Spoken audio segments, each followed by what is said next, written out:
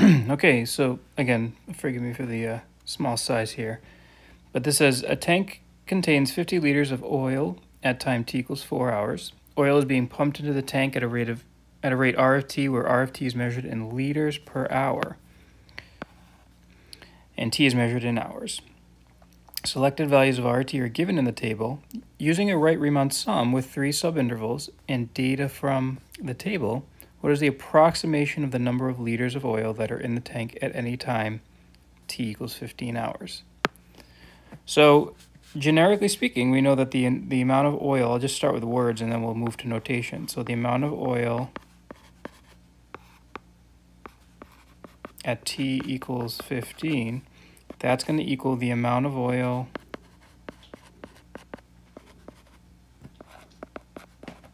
at t equals 4 plus the change in the amount of oil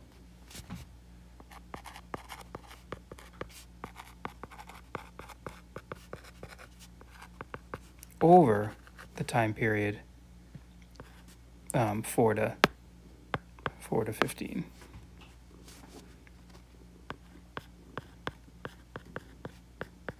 Okay, so generally that's what we mean. So how about the amount of oil at t equals 4? They told us, right? It's 50 liters. And then the change in the amount of oil over that time interval, specifically it's the integral, right? So it's the integral from 4 to 15 of R of t dt. And look, this, right, just check units, right? So this is liters per hour,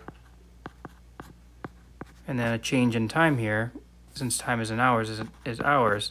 And if you cross those off, then like and of course this is 50 liters. So we are adding liters to liters. We just have to approximate this integral because we can't, we don't know what it is exactly. We only have specific table values. So this is going to be 50 plus. Now let's do a right Riemann sum. So that's just the area of 3 rectangles in which we're using the right-hand side of the interval to determine the height. So the base of our first rectangle is going to be that difference, which is 3. So that's 3. And then the right-hand side is the right y value. That's 6.2. Okay, maybe I'll switch colors just to... So then the next rectangle would have a width of 5. And the height on the right-hand side of that interval is 5.9. And then lastly, the last rectangle would have a width there of 3. And of course, our last y value is 5.6. Okay, and then if you just punch this into the calculator. 3 times 6.2 plus 5 times 5.9 plus 3 times 5.6. Okay, and then we add 50. So that was 64.9 plus 50 gives us 100. So in total, we get 114.9 liters. So that would be answer choice C.